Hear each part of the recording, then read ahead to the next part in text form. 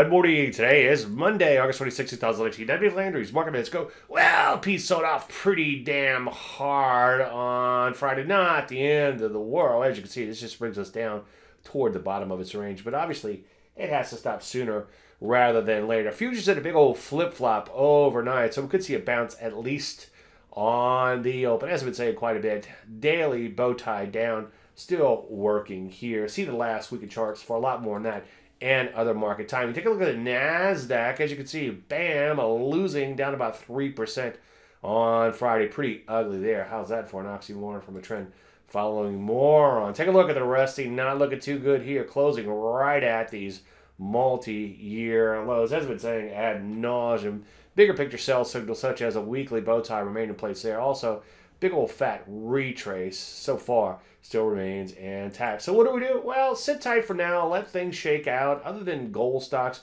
I'm really not seeing a whole lot of action just yet. Any questions? As usual, Dave at DaveLandry.com. I'm Dave Landry, and you just heard the Market Minute.